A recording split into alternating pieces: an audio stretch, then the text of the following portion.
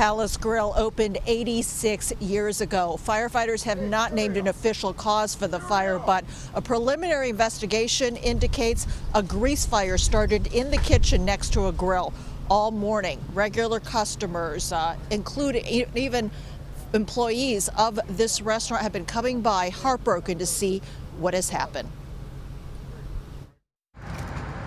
Many Palace Grill regulars showed up to find the restaurant boarded up. Every Friday, several residents at Rush University Medical Center met here for breakfast to relax after a long week. Sort of our, light at the end of the tunnel at the end of the shift. We come here, have a good time, meet some good people, so we're sad to see it for sure.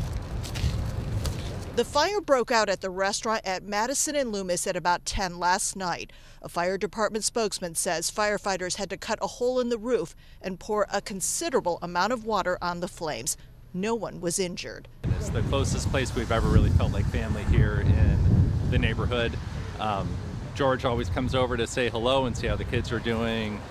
The staff here at the restaurant is always taking really good care of us. So yeah, it's a heartbreaking thing. George Lamperis' family took over the business in 1955. The mayor's chief of staff called and told him his diner was on fire. Stunned, it's sad. I've hit every emotion. I was inside crying before. This is a very special restaurant to me. It's a special restaurant to the city. Located across the street from the city's 911 center and 5 blocks from the United Center, the restaurant was popular among first responders, politicians, pro athletes, and sports fans.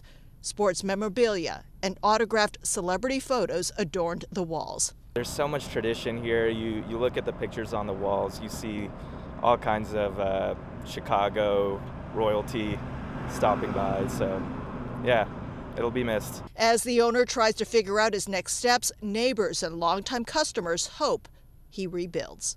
George, you can do it. We'll be waiting. When he was vice president, Al Gore treated Russia's prime minister to breakfast here at the Palace Grill. Also, many businesses on Madison were destroyed during the riots that followed Martin Luther King Jr.'s assassination in 1968. Palace Grill survived.